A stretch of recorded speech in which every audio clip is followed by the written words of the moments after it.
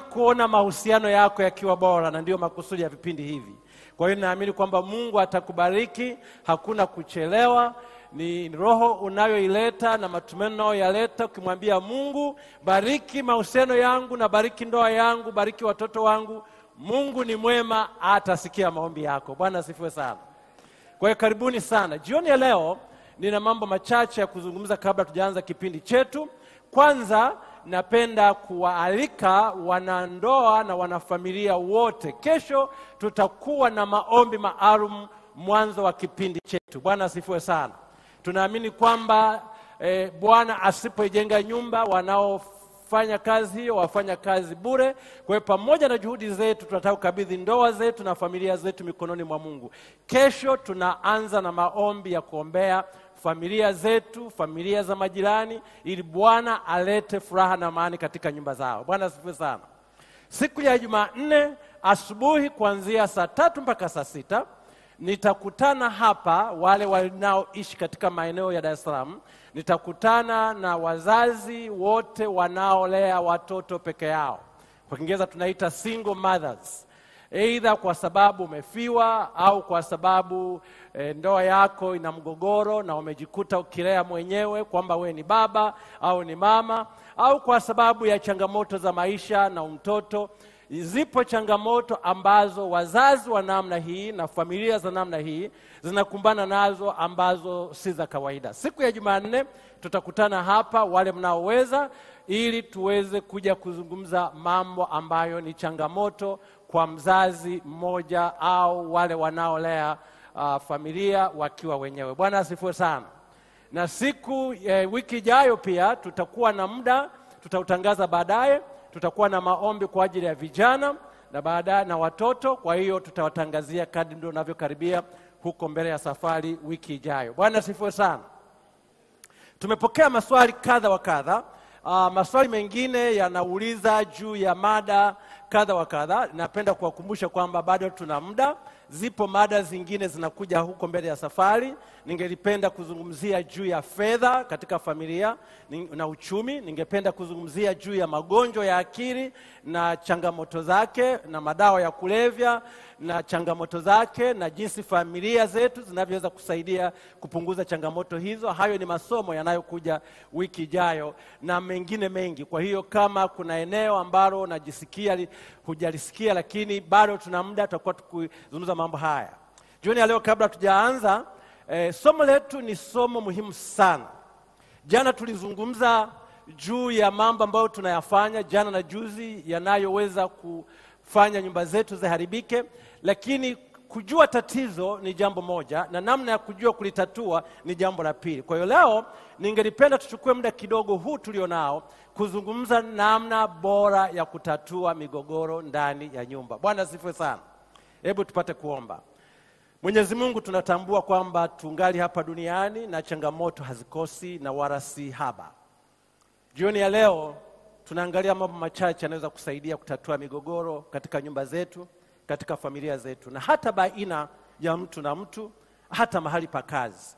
Kanuni hizi zinaweza kutusaidia. Tunaomba Bwana utupe usikivu na utusaidie kupata kitu kimoja au viwili vya kuweza kubadilisha maisha yetu. Katika jina lako Yesu tunaomba, amen.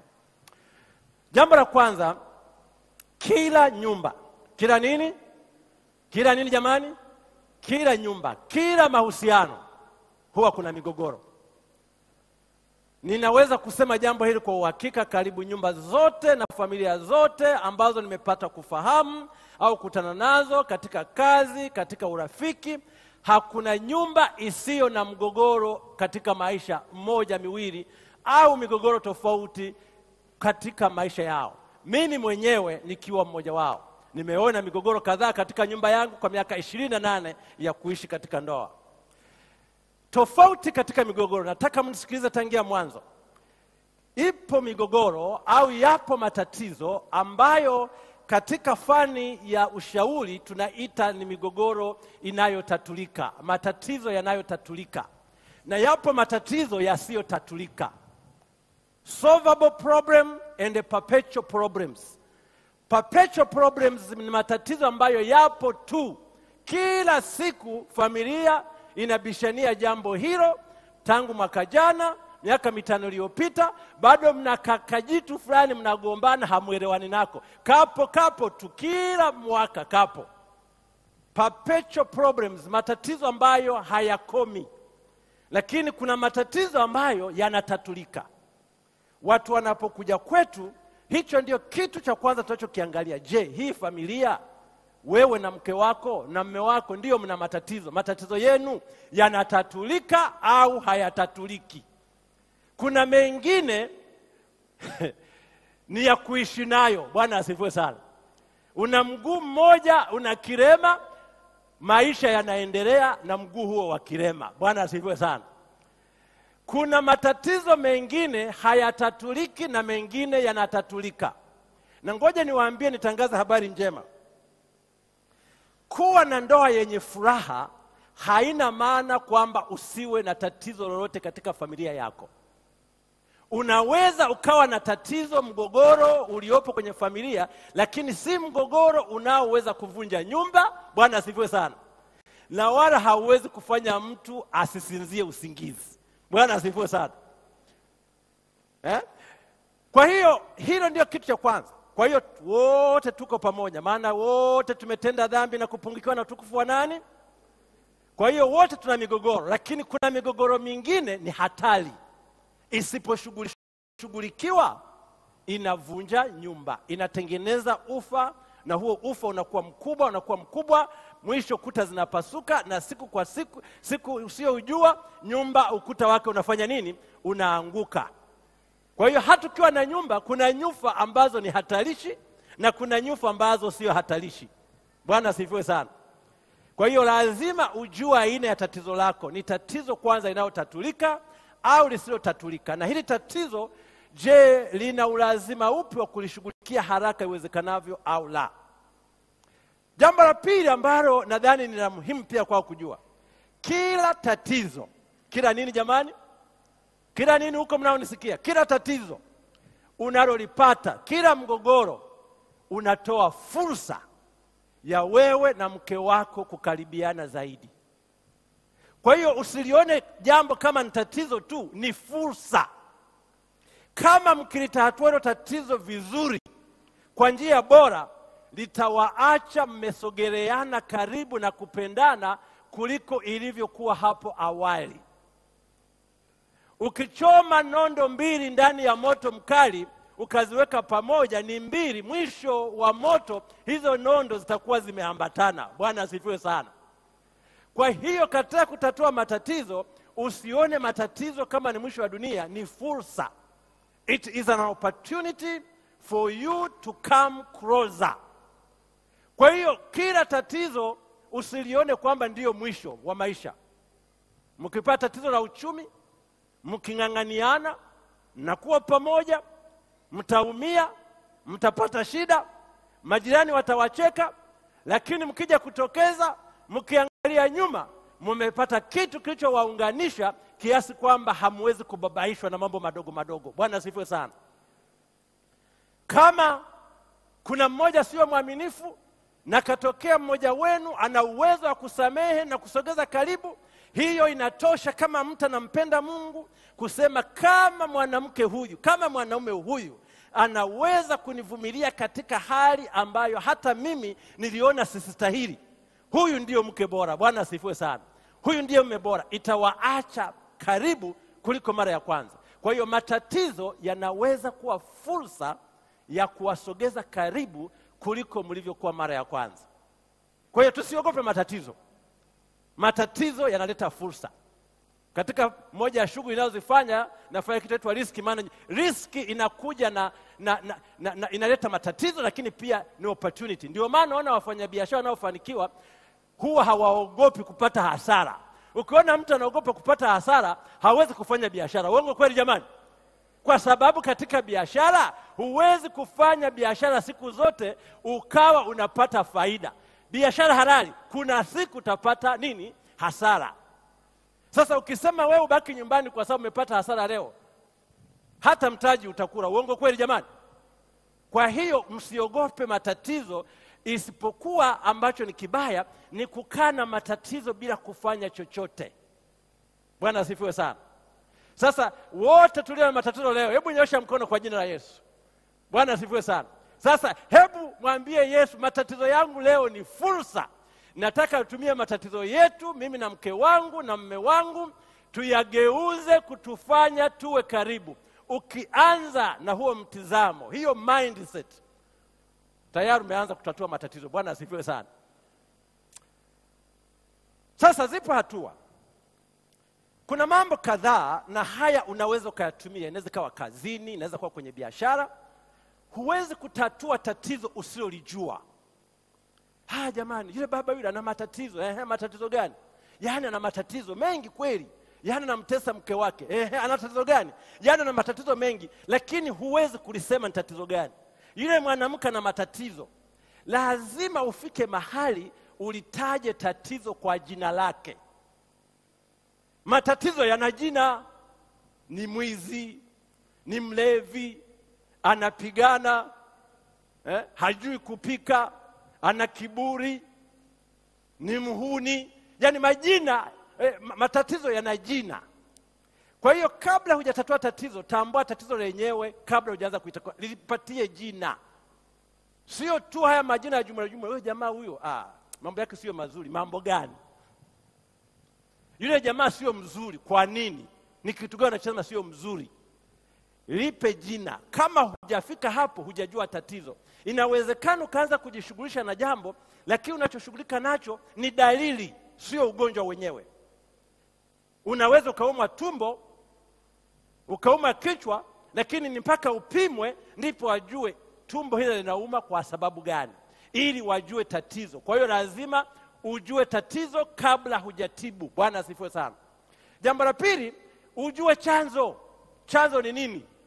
Unajua mtu huwa hapigani tu, yaani kupigana huwa ni matokeo. Ukiona mtu amepigana, kuna sababu iliyomfanya akafanya nini? Akapigana. Haya, kwa mfano, mzee leo amepigana. Kwa nini? Mke wake amemjibu vibaya. Kwa nini mke wake amemjibu vibaya? Kwa sababu alimtukana. Yaani uende uulize kwa nini? Kwa nini? Mpaka ufike kwenye mahali ambapo hakuna jibu lingine. Ukiuliza kwa nini hilo jambo limetokea, hiyo ndio utakuwa umefika sasa kwenye chanzo cha tatizo. Inawezekana usiku mambo hayakuwa mazuri. Mzee amekasirika, alikuwa amejipanga kweli. Alikuwa amejipanga, akakuta mama naye ana mpango mwingine. Usiku umeharibika. Wameamka asubuhi, mzee anaondoka bila kuaga. Mwanamke anaamka anakuta mume ameshaondoka. Alizoea kumpigia simu saa 6, siku hiyo hakuna simu. Jioni hakuna simu. Mzee huko kichwa kimevurugika, anarudi jioni na njaa. Basi anasema ngoja nende nyumbani nikale. Mke huku naye amechanganyikiwa, hajui siko namna gani, hajui ni saa 6 wala ni saa 8 wala ni jioni. Anafika nyumbani ndio maharage yamewekwa jikoni. Mzee ana njaa. Anakasirika tena, maana amerudi nyumbani hajafanya nini? Chakula hakijapikwa. Na wewe hujui kwamba taudi saa ngapi. Kwa hiyo sio kosa lako kwamba ukuondaa chakula. Mzee bado ana change mfukoni. Anaamua kwenda kwa mama ntilie, anakula chakula. Huku unaamua kujiongeza mama, unapika haraka, unaweka ugali, unaweka mezani. Mzee anarudi, unamwambia baba karibu chakula. Anasema mimi sihitaji kula. Kumbe ameshakula. Na wewe umejiongeza ili ale. Siku ilianza kuharibika jana usiku. Inaendelea kuharibika mchana mpaka usiku. Sasa mnajibishana hapo, mwisho mtu anaingia kwenye matatizo, anatukana mwingine, anapigana. Ukiuliza hayo maswali, tatizo itakuwa ni jana usiku au siku mbili zilizopita. Lazima ujiulize, mpaka tumefika hapa, tumefikaje?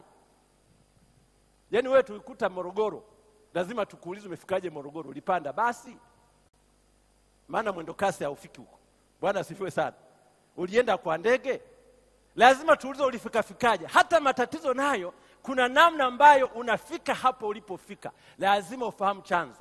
Ukishafika hapo, orodhesha njia ambazo nadhani unaweza ukazitumia kutatua tatizo. Usiwe na njia moja. Hakuna tatizo lenye njia moja ya kulitatua. Kuna njia nyingi za kutatua tatizo. Ingawa nasema options. Kuna njia zaidi ya moja. Inawezekana akili yako sasa hivi na mgando unaona kuna njia moja tu. Lakini kwa kawaida hakuna tatizo ambalo linaweza kutatua kwa njia moja tu. Kwa hiyo orodhesha njia zote ambazo zinaweza kutatua hilo tatizo. Na kwa kila njia orodhesha faida na hasara. maana hata njia ya kutatua tatizo iwe nzuri namna gani ina hasara zake. Ikishafikia hatua hiyo, basi nenda hatua nyingine, uchukue lile ambalo unaona hii ndio njia ambayo ina faida nyingi na ina hasara kidogo. Sasa itumie hiyo njia kutatua hilo tatizo, na kisha uone je umefanikiwa hukufanikiwa, ufanye tathmini na ujifunze kitu. Kuna sayansi ya kutatua matatizo. Bwana asifiwe sana. Huwezi kutatua tatizo kienyeji halafu ukategemea kwamba utaona matokeo chanya. Kwa hiyo sasa kama ni hivyo, kwa nini migogoro ya kifamilia, migogoro ya ndoa inakuwa ni migumu kuitatua? Kuna njia nyingi, kuna sababu nyingi, lakini ngoja tutaje mambo kadhaa haya. Ya kwanza, hasa ziko mbili.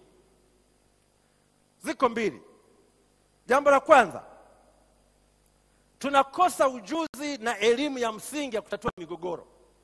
Na wale mnaonisikiliza kabla hamjaoa na kuolewa, ambao hamjaoa na kuolewa, ninawaombeni sana, usikurupuke.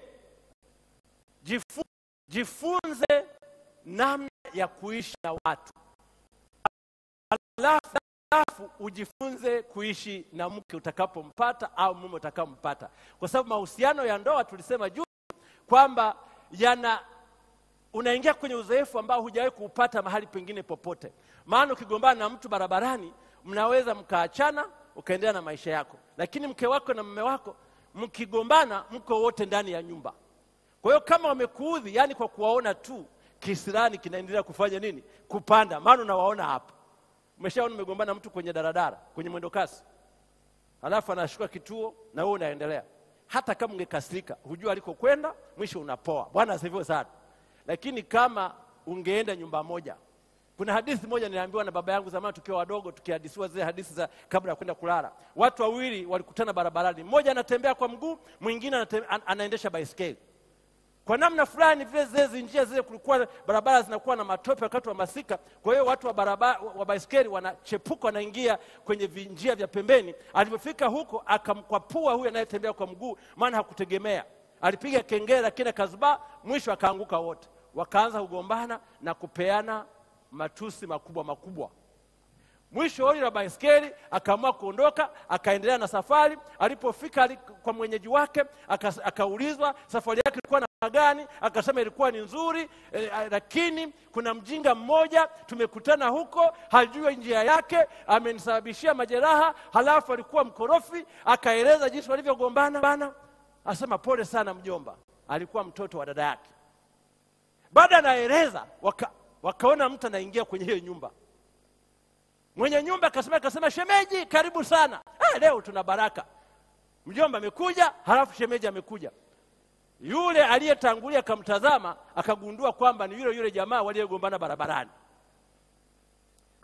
Kabla hajajua kwamba ni ndugu wa familia, akasema sasa huyu jamaa ni mkorofi kiasi kwamba amenifuatilia mpaka ananifuata kwa mjomba wangu. Ndiye agundua kwamba na yeye ni mgeni kwenye hiyo nyumba. Sasa alipofika na yeye akamwona yule bwana waliogombana, wakatazamana, nguvu zikawaishia. Wenyeji wao wamechangamka, lakini wao wana jasho, yani wanatokwa jasho. Maisha yatakuwa namna gani? Lakini zamani unajua jinsi hivyo kuwa. Ilipofika usiku, kwanza kabla hawajafika usiku, chakula ni bakuli la ugali na mboga ni moja. Kwa hiyo wote wanachukua ugali kwenye bakuli moja na wanachovya kwenye bakuli la mboga wote, na kugombana barabarani. Sasa hawajui wataondoka namna gani kwenye huu mtego. Ilipofika usiku, wakaonyeshwa chumba na kitanda nacho ni namna gani, ni kimoja, na shuka ya kujifunika nayo namna gani, ni moja. Ilipofika huko kabidi waelewane. Bwana asifiwe sana. Ili kuficha aibu yao. Sasa hii ndio habari ya mume na mke. Mkigombana wote mnaenda chumba kimoja, halafu nalala kitanda kimoja, halafu nayo inashuka nayo ni hiyo ni moja. Mnaona hiyo baraka ilivyo hiyo? Kwa hiyo lazima muelewane. Bwana asifiwe sana. Yaani ni kwa faida yako ni kwa faida yenu kuelewana.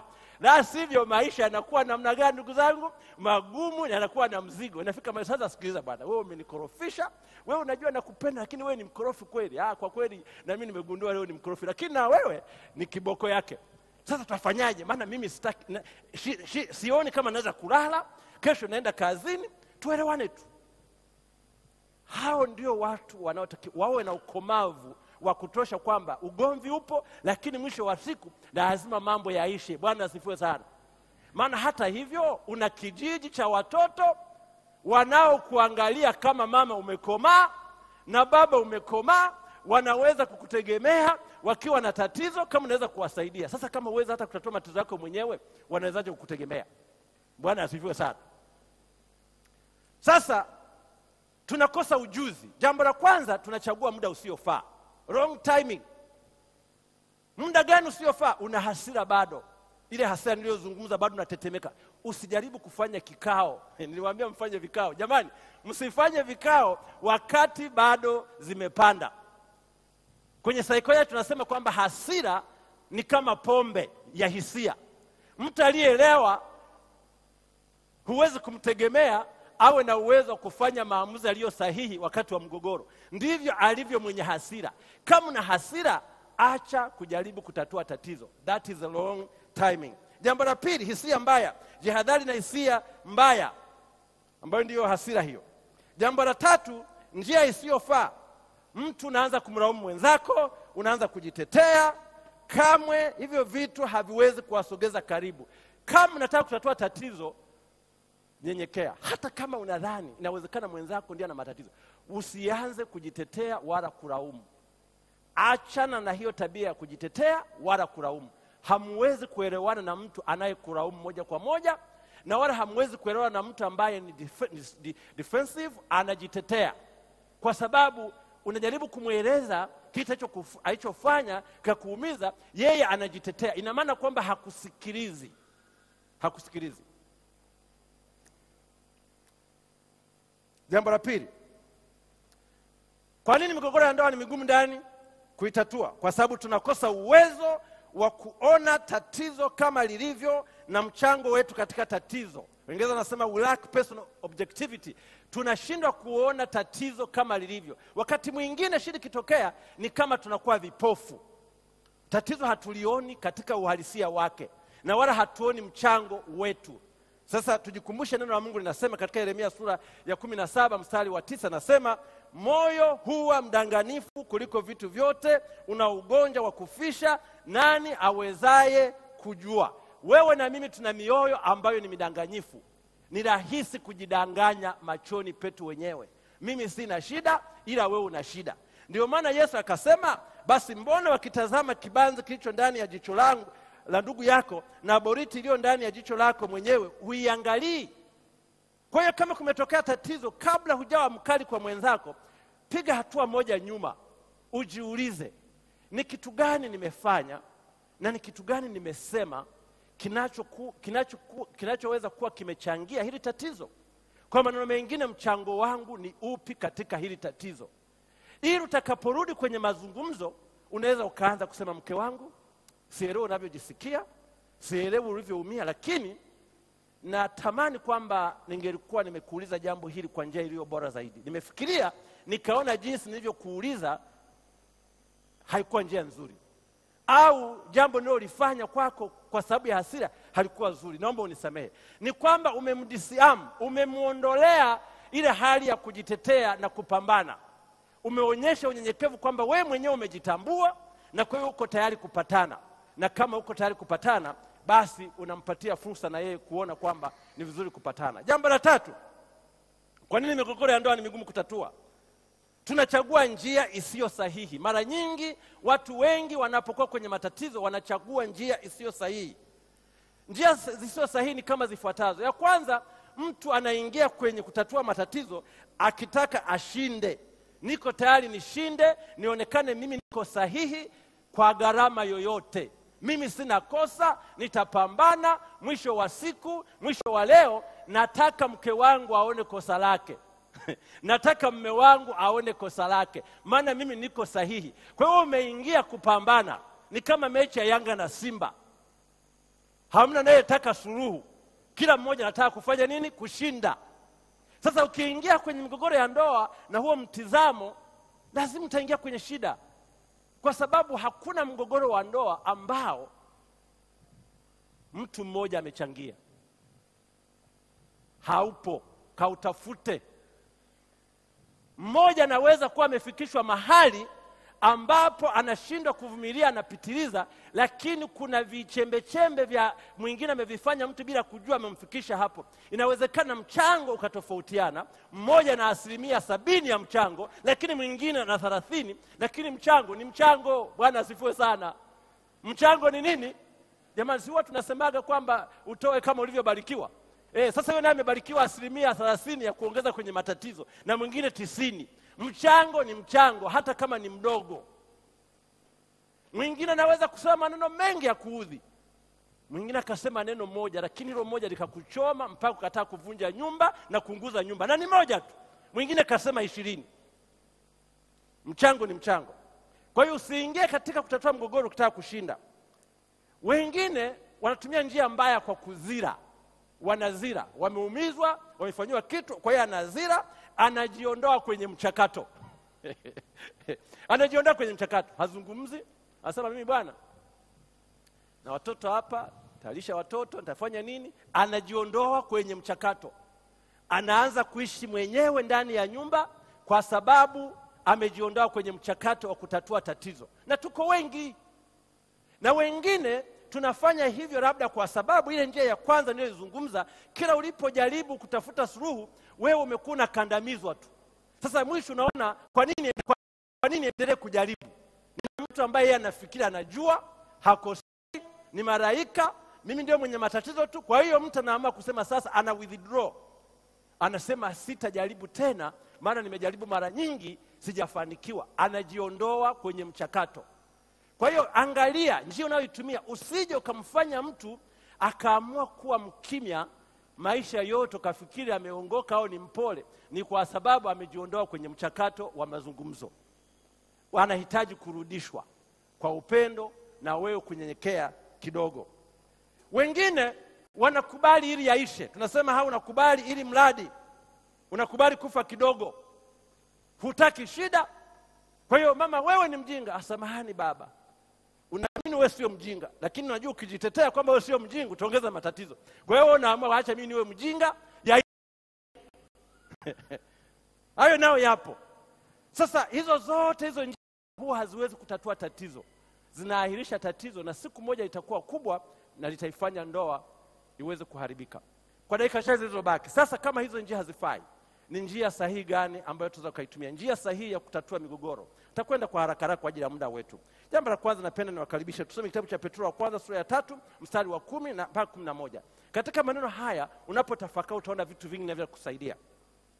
Petro wa kwanza 3 mstari wa 11 anasema, kwa maana atakaye kupenda maisha na kuona siku njema, auzuie ulimi wake asinene mabaya. Auzuie namna gani? Ulimi wake. Wale mnaoweza kuwa na nidhamu ya kufikiri kabla mjasema, mtabarikiwa sana katika ndoa. Bwana asifiwe sana. Awezaye kuzuia ulimi wake asinene mabaya, na midomo yake isiseme hila, na aache mabaya, na atende mema, atafute amani, aifuate sana. Niwaambie, ndoa ni dini. Ukiwa Mkristo mzuri, ukiwa mfuasi wa dini yako vizuri kwenye maisha yako ya binafsi, utakuwa mwanandoa mzuri. Bwana asifiwe sana. Maana huu ndio Ukristo. Mungu ametupatia ndoa kama mahali ambapo tunajifunza tabia yake. Kwa hiyo anasema tuzuie ndimi zetu, tusinene mabaya, midomo yetu isinene hila, tuache mabaya na tutende mema. Sasa njia sahihi ya kutatua migogoro ni zipi? Moja ni hiyo kwamba jifunze kuzuia ulimi. Shida ya ulimi ni kwamba ukishatamka neno, wanasema kwamba maneno hayafanyi nini jamani? Hayazoleki. Ukishatamka linaweza likakata na likabaki hivyo, na likawa linatumika kukumbushwa huko mbele ya safari. Kwa hiyo omba Mungu akupatie busara, usiwe mwepesi wa kuzungumza vitu vinavyoumiza wengine. Na hii sio katika ndoa tu. Inaweza kuwa ni katika kazi, inaweza kuwa ni katika biashara. Moja ya vitu ambavyo nilikuwa naulizwa na watu naofanya kazi nao mahali pengine, wanaambia, kwa nini wewe huwa ukasiriki? Wewe nani kwambia mimi sikasiriki? Lakini wamezoea mtu akikasirika basi anatukana, anafanya vitu vya ajabu. Jifunze kuomba Mungu hata unapoamka asubuhi. Asema, Bwana, nisaidie kufikiri kabla sijatenda. Nisaidie niseme maneno yenye kutia moyo na maneno yaliyojaa neema. Nisaidie leo nilete tofauti katika maisha ya mtu mwingine, ili mtu abarikiwe kwa sababu ya kukutana na mimi. Bwana asifiwe sana. Jikabidhi mkononi mwa Mungu, kabidhi mawazo yako, kabidhi ulimi wako, kabidhi matendo yako. Jambo la pili, jifunze kuwa na sifa za kuwa mpatanishi, peacemaker. Katika ndoa lazima tupatane, na zipo sifa za msingi, njia za kufanya uweze kupatanisha watu. Na ukijifunza hiyo, unajifunza pia kupatana na mwenzi wako, na watoto, na ndugu. Kama tukifanya mambo haya, tutakuwa tumefika mbali sana. Sasa tabia 7 na dakika 5, lakini chukua kalamu na karatasi kama unaweza kuandika mambo 7 ya haraka ambayo nataka kuachia jioni ya leo. La kwanza, tabia 7 za watu ambao wamefaulu katika kutatua matatizo. Tunaita, ukiwatazama watu wanaoishi vizuri katika ndoa zao, ambao migogoro yao ipo lakini ni midogo, imehafifishwa na uwezo wa kutatua matatizo, utakuta wana sifa hizi viatazo. Mmoja, hawa watu utakuta kwamba wamezingatia tatizo moja na sio matatizo mengi kwa wakati mmoja. Huwa hawajaribu kutatua rukuku wa matatizo wakati mmoja. Wanatatua tatizo moja kwa wakati mmoja. Kama ni tatizo la chumbani, wanashughulikia hilo tu. Wanaachana na mambo ya pesa. Wanashughulikia tatizo moja kwa wakati namna gani? Mmoja. Hawaweki sio kama meza imejaa vyakula na matunda aina zote. Kitu kimoja kwa wakati mmoja. Wakishafanikiwa hilo, wanaenda la pili. Usijaribu kutatua matatizo 10, matatizo 5, 2 kwa wakati mmoja. Shughulikia tatizo moja na ulishughulikie lenyewe tu.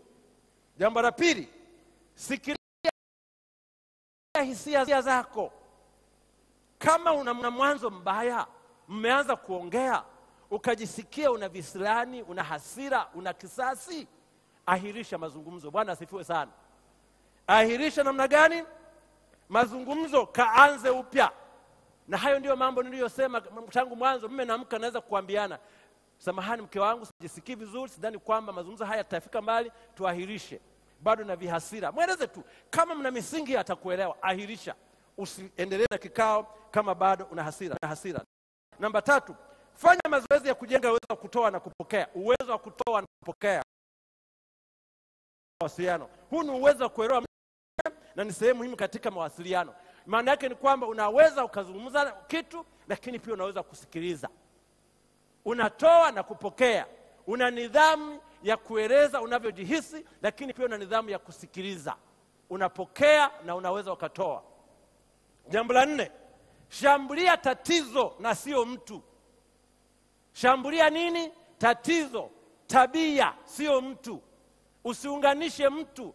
Wewe ni kwa mfano, usimwambie mtu wewe ni maraya. Mwambie wewe una tatizo, kuna tatizo la kutokuwa mwaminifu. Yaani utenganishe mtu na nini? Na tatizo. Na huu msingi tunapata kwa Mungu. Mungu anatupenda. Sisi ni watoto wake. Atakayepotea atapotea si kwa sababu Mungu akumpenda, atapotea kwa sababu ameng'ang'ania dhambi. Mungu anachukia dhambi lakini hachukii mwanadamu. Mungu anachukia dhambi lakini hakuchukii wewe. Kwa hiyo separate, tenganisha mtu na tatizo. Tuko pamoja ndugu zangu? Tenganisha mtu na tatizo. Mtu ana tatizo la ulevi, ni tofauti kusema wewe ni mlevi. Wewe una tatizo la ulevi, una shida ya ulevi. Unamtenganisha yeye na tatizo ili mshughulikie ulevi. Kwa sababu usipomtenganisha unaongea na nani? Kama na mlevi unaongea na mlevi, hamwezi kuelewana. Kwa hiyo mtenganishe ili alione tatizo lake la ulevi, ili na yeye alione kwamba umsaidie kuliona. Bwana asifiwe sana. Halafu jifunze kuomba na kupokea msamaha. Jifunze na kuomba na kupokea nini? Msamaha. Katika kutatua matatizo, ina maana mmekoseana, kutakuwa na hatua itafika ya kuomba na kupokea msamaha. Fanya uwe na uwezo wa kutoa vyote. Moja, wa kuomba msamaha, lakini pia utakapohitajika uwe na uwezo wa kutoa msamaha. Bwana asifiwe sana. Jambo la tafuta suluhisho ambalo kila mmoja wenu anaweza kumudu kuishi nalo. Maana yake ni kwamba ni win-win situation. Usitafute suluhisho ambalo mmoja ananufaika, ataishi kwa furaha na mwingine ataishi kwa shida. suluhisho liwe ambalo kila mmoja wenu anaweza kumudu kwa suluhisho hilo. Tuko pamoja ndugu zangu? Ukifanya hivyo ina maana kwamba unajali. Na daima elekeza macho yako kwa zawadi kubwa iliyo mbele yenu, na huu ni umoja wa ndoa. Nilisema tangu mwanzo kwamba tatizo linalopatia fursa ya kuwa karibu. Fikiria jinsi mtakavyokuwa karibu kama mtatatua tatizo. Kwa hiyo elekeza macho yako kwa zawadi iliyo mbele yenu ya kuwa na umoja. Sasa unafanyaje kama kuna mkwamo katika kutatua mgogoro? Jambo la mwisho linapofunga, utafanyaje kama imeshindikana? Jambo la kwanza, usiruhusu hilo tatizo kufanya kuipatia ndoa yako kusumu na kuvunjika. Hata kama tatizo lipo, endelea kuliahirisha, mtafute njia. Na jambo la pili, kwa pamoja tafuteni msaada nje ya uwezo wenu. Tafuta mtu anaweza kuwasaidia ili awaondoe hapo mlipokwama, lakini wakati huo msiruhusu hilo tatizo kuwa sumu ya kuwatenganisha. Bwana apate kuwabariki. Kayachukue mambo haya, mjaribishe kwa matatizo mlio nayo, mtaona tofauti kubwa, na Bwana awe pamoja nanyi. Tupate kuomba. Baba yetu mwema mbinguni, tunaomba utusaidie katika wiki hii na katika wiki zijazo. Utupe uwezo wa kuliona tatizo na kuwa na nia kulitatua. Utupatie nia moja ili nyumba zetu ziweze kuwa nyumba za amani na upendo. Tunaomba katika jina lako Yesu. Amen. Mungu awabariki sana.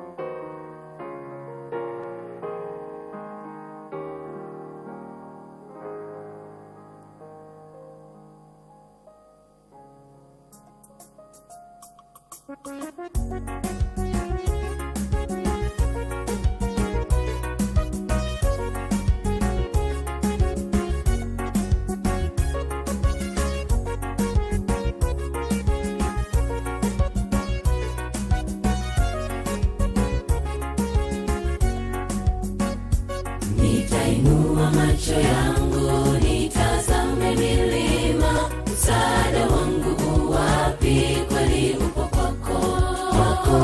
Wala sina wasiwasi ninapolitaja jina lako. Uoga majonzi vyaondoka, inabaki furaha.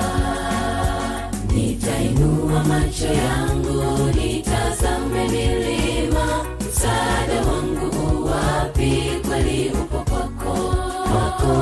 Wala sina wasiwasi ninapolitaja jina lako. Uoga majonzi vyaondoka, inabaki furaha. Nitalisifu jina lako daima, nitakuimbia mimi siku zote. Tangaza sifa zako kwa watu wengine. Haleluya, haleluya, usifiwe. Nitalisifu jina lako daima, nitakuimbia mimi siku zote. Tangaza sifa zako kwa watu wengine. Haleluya, haleluya, usifiwe.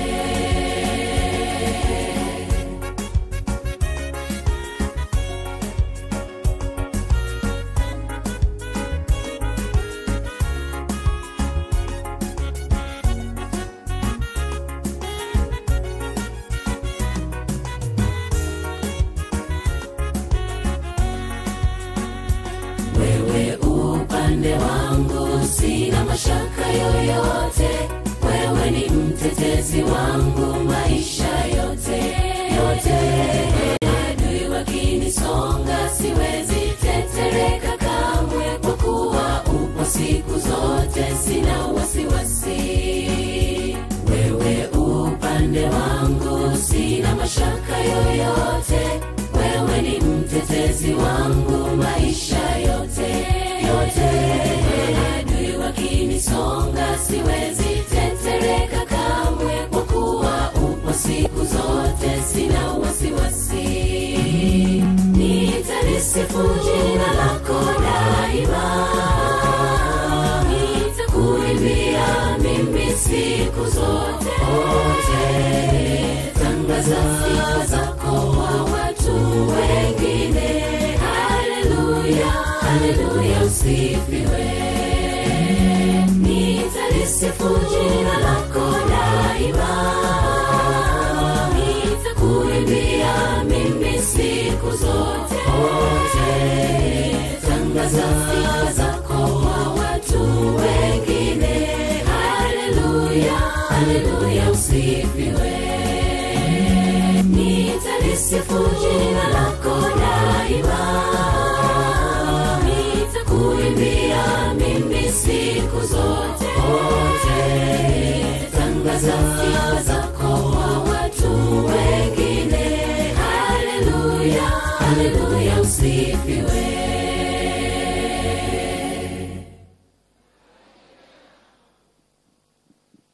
Mbarikiwe sana vijana kutoka kule Kihonda, Morogoro. Mungu awabariki sana. Amen. Naamini ndugu mtazamaji unaendelea kubarikiwa na vipindi hivi vya Kaya na Familia.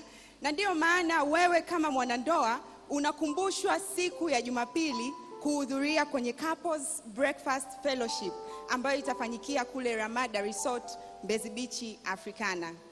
Karibu sana wewe mwanandoa ili uendelee kujipatia baraka. Lakini uko mbaraka mwingine ambao ningependa nikushirikishe pia. Kipo kitabu kizuri kwa ajili ya mafundisho ya wanandoa ambacho kinaitwa Ufunguo wa Ndoa. Ufunguo wa Ndoa. Hiki kimeandikwa na mchungaji Paul Semba. Jitahidi upate nakala yako, na watakao kuwepo kwenye Couples Breakfast watajipatia kitabu hicho, kitakuwepo mahali pale. Amina. Siku ya leo Omolo tumepokea taarifa fupi kutoka kule Bunjubi, soko jipya. Wanatuambia kwamba wanaendelea vizuri na mahubiri na watu wanazidi kuongezeka siku hadi siku. Lakini Amen. Kutoka kule Majengo, Korogwe na mjini kati kule Korogwe, Tanga, Mungu awabariki sana. Na siku hii ya leo tunaambiwa wamebatiza watu 9. Amen. Mchungaji Msangi, Bwana aendelee kukubariki unaposimamia hivi vituo.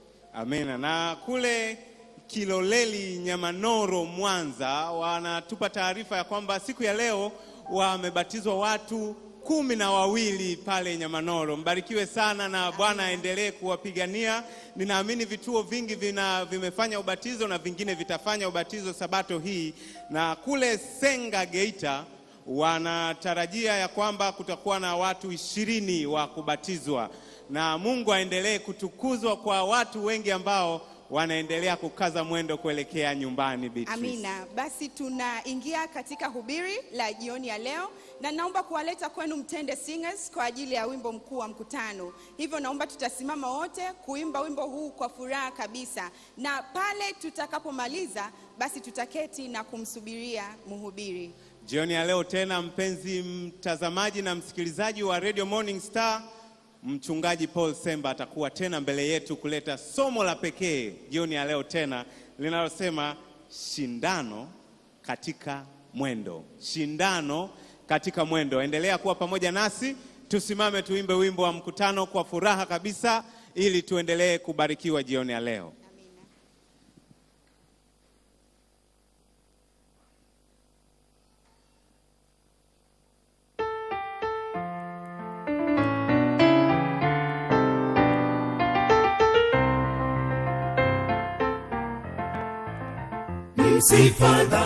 Msifadhaike mioyoni, mwaminini Bwana Mungu, Bwana Yesu.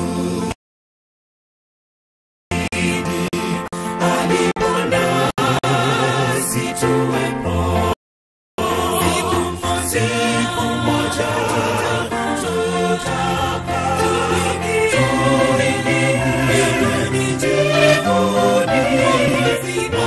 tutakapoingia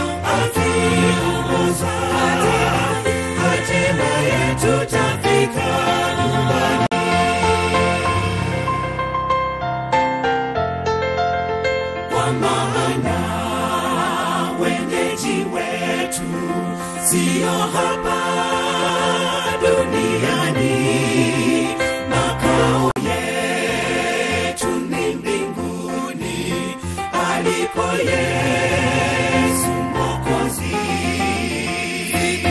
Siku moja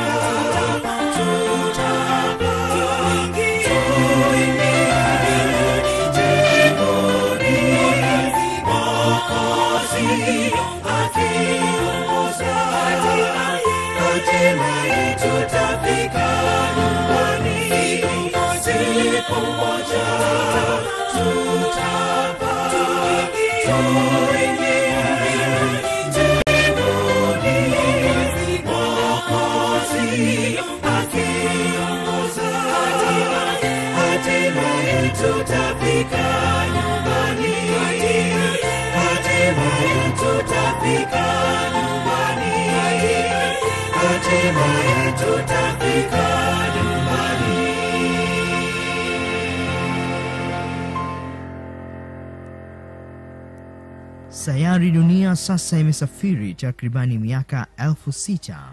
Kadri umri wake unavyoongezeka ndivyo inaonekana kuchakaa na kuwayawaya, kuashiria anguko kuu.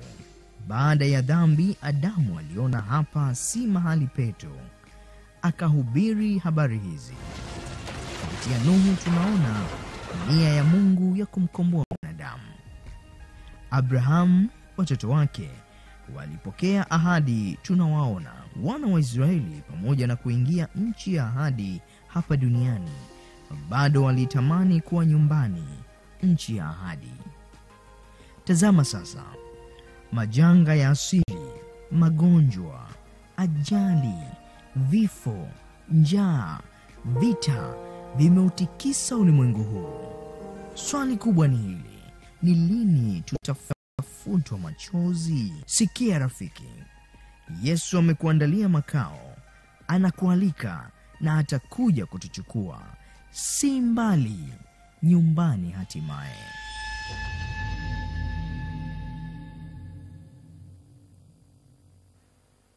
Kinyerezi mwaka 2019, nyumbani hatimaye. Jioni ya leo karibuni tena katika safari yetu kuelekea nyumbani hatimaye, na neno la Mungu likituongoza katika mapito tunayoyapitia katika maisha ya sasa, huku tukiwa na mtazamo chanya kabisa ya kwamba tunaingia nyumbani. Leo ikiwa siku ya 6 ya juma, siku ambayo wewe na mimi tuliumbwa, na ikawa jioni, ikawa asubuhi, siku ya 6 Mungu alipotuumba. Jioni hii inapokuwa inaingia sasa siku ya 7, nachukua nafasi hii niweze kushiriki nanyi machache. Moja katika hayo, tunawatangazieni ya kwamba Alhamisi ya juma lijalo tutakuwa tena na huduma muhimu kabisa ya maombi na maombezi. Tunaendelea kupokea mahitaji ya watu wa Mungu, lakini miongoni mwa hayo yote yatakayokuwepo siku hiyo, tutakuwa na ombi maalum kabisa ya serikali ya Jamhuri ya Muungano wa Tanzania. Na siku hiyo tutaweza kutaja ni maeneo yapi hasa tunaenda kuomba kwa ajili ya serikali yetu, lakini tutaomba na yote ambayo tunayapokea kutoka maeneo mbalimbali. Tuna habari njema ya kwamba katika wale wanaotupata kwa njia ya YouTube wameendelea kuandika. Nafikiri wanaofuatilia wanaona watu wa Mungu wakitaja jinsi walivyopona katika maombi yaliyofanyika. Bwana awabariki sana. Wale wanaopitia watu wa Mungu wanapoandika pale kwenye YouTube, utaona watu wa Mungu wakisema vile Mungu alivyowatendea katika maombi yaliyopita juu ya afya zao, lakini na mahusiano yao kadhalika. Nachukua nafasi hii kuatia moyo watu wako online moja kwa moja kwa njia ya YouTube zaidi ya 700 jioni ya leo. Bwana wabariki sana. Lakini pamoja na hayo watu wanaopitia ni wengi zaidi ya laki moja na kitu wanapitia, wanaenda kujifunza. Bwana wabariki sana. Ninachukua nafasi hii kuwakaribisheni tena kwa njia yoyote ile wanaotupata katika matangazo yetu kupitia Radio Morning Star, lakini wanaopitia Hope Channel Tanzania, wanaotupata katika maeneo mbalimbali Afrika. Pokea habari kutoka Norway, pokea habari kutoka kule Warabuni, tunasipata. Watu wa Mungu wanaendelea kufuatilia. Lakini pia katika vituo ndani ya nchi ya Tanzania, ukiachia Uganda, wanatupata kule Kenya, Zambia. Habari zenu zinatufikia vizuri kabisa. Nachukua nafasi hii pia kuendelea kutaja sehemu tu ya vituo. Mambo ni mengi na vituo watu wa Bwana wanaendelea kufanya. Watumishi wa Bwana MHUBIRI pamoja na Omoro wanaendelea kutupatia na kutaja. Lakini pia kwa sehemu ya dakika chache nitaendelea kutaja sehemu pia. Nataja kile kituo cha Buswahili na Liamisanga kule Kiagata. Bwana wabariki sana. Tunawapata na habari zenu na wale waliojitoa kwa ajili ya ubatizo. Bwana wabariki sana. Kile kituo cha Swai Ulongoni SDA pale Msimbazi Dar es Salaam, Pastor Mguruta na timu yote katika vituo mbalimbali, mbarikiwe sana. Hata wameweka kituo pale, maeneo ni mengi, yana shughuli nyingi, bodaboda wako wengi pale, ni maeneo ya bar, shughuli mbalimbali zinafanyika pale. Lakini masaa yanapofika ya mikutano, kila kitu kinafungwa hapo Msimbazi, na Bwana ananena na watu wake. Mbarikiwe sana jioni ya leo. Lakini katika kituo kile cha Kariakoo jijini Dar es Salaam, mtumishi wa Bwana yuko pale, watu wanasimama wanasikiliza kila jioni. Bwana wabariki sana. Na jioni ya leo ana neno pia kwa ajili yenu. Kariakoo, Bwana wabariki sana. Kule Bukima, Msoma vijijini, Deus Mngamia amepata taarifa hizo. Bwana wabariki sana, na watu wako tayari kwa ajili ya ubatizo wa kesho. Bwana wabariki sana. Pale Morogoro, kituo kile ambacho kimeweka katika maeneo ya vilabu. Cha ajabu ni kwamba katika maeneo yale vilabu vya tupendane, ikifikia masaa hayo watu wanaketi wanasikiliza. Kile kituo cha Chamwino, Bwana awabariki sana. Tunaendelea kumpokea maneno ya Bwana, na Bwana endelea kubariki unapoendelea kusikia neno la Bwana jioni ya leo. Pale Chiringe, kule Bunda, Geita, Kahama, kanisa la Nyahanga, Shinyanga, Bwana wabariki sana. Taarifa zenu zinaendelea kufika. Naam, wake wa wachungaji kanda ile ya Msoma, wao walinunua kila kitu kinachotakiwa, wakaweka kituo pale, wanaitwa kile kituo cha watu wa Bwana ambacho wamekiweka pale ni kituo cha Bukanga. Hawa ni wake za wachungaji katika ile kanda ya Msoma mjini. Bwana wabariki sana. Hii ni wiki ya pili, kila kitu wametoa wao wenyewe, na watu wanasikiliza na mahudhurio ya watu wengi. Taifa hizo fikia mchungaji Matongo. Naam, katika kile kituo kilichoko kule Monduri, pale Tarime juu Sirari, zungumza juu ya Ukerewe na Nsio.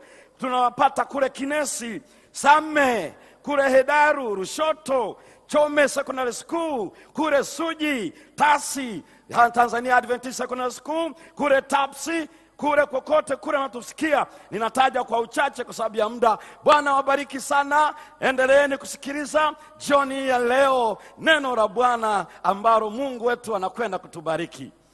Haleluya. Ni wakaribisheni tena katika mfululizo wa mada hizi nyumbani hatimaye. Na jioni ya leo Mungu wetu anao ujumbe wa pekee sana. Shindano katika mwendo. Shindano katika mwendo.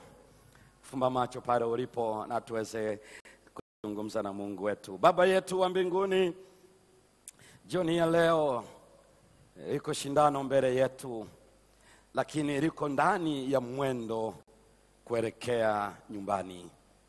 tusaidie kulielewa kiuhalisia, na mkono wako ukadhihirike kwetu, maana hatuko peke yetu katika mwendo tulionao.